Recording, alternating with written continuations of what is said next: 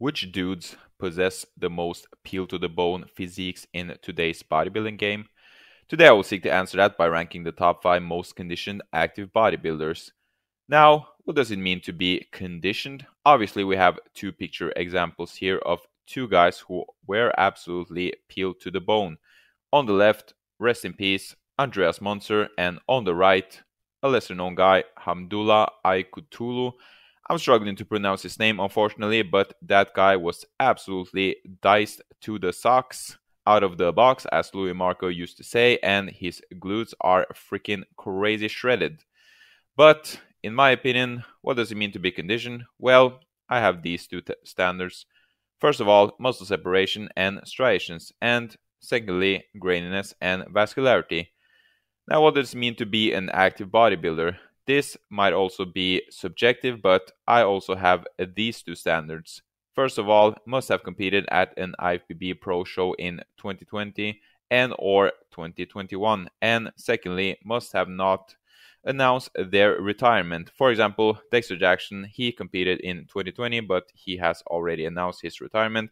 And one guy who will not be making this list, even though he probably could have, is Sean Clarita. He fulfills these standards, but he has competed in just one open show, and this is about open bodybuilders. So without further ado, let's get straight to the list.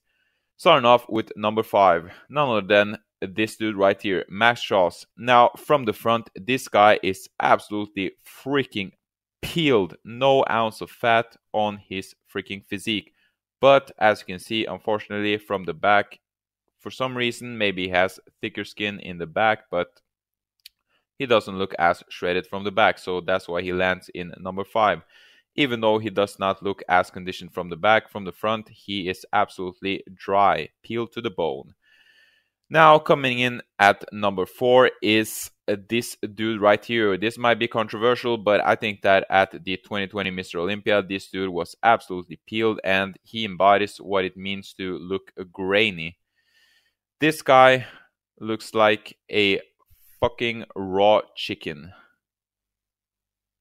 Maybe not. But anyway, you guys get the point. He sort of has that freaking grainy look, and he is absolutely shredded, diced to the socks, out of the box, absolutely dry to the bone from the front and from the back. The only thing that is sort of lacking is muscle separation and perhaps striations.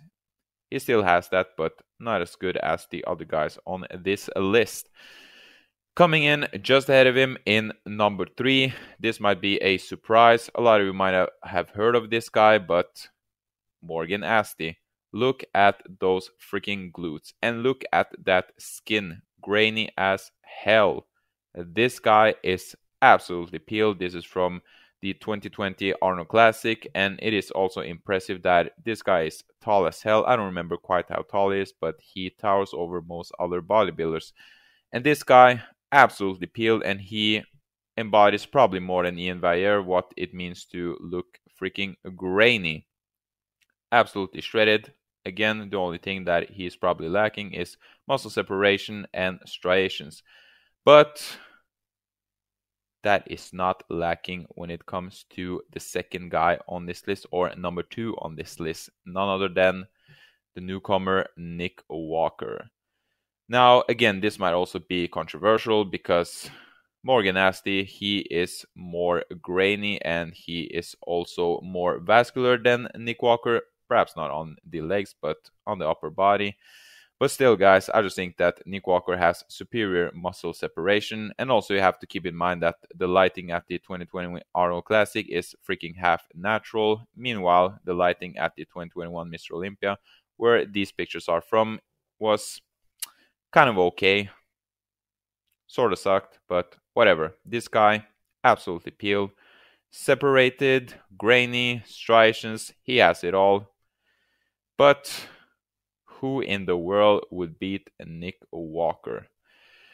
Now, I don't think that this will come as a surprise, but overall, from the standards that I have set, in my opinion, the most conditioned active bodybuilder today in the IFBB open class is none other than the Persian Wolf, Hadi Choopan.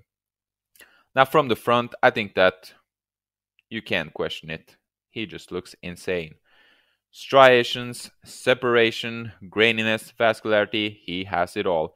From the back, some dudes might be a bit more shredded than him, but he still holds his own, in my opinion, as far as conditioning from the back goes. So, in my opinion, overall, from the standards that I have set, this guy is the most conditioned bodybuilder today in the freaking IFBB.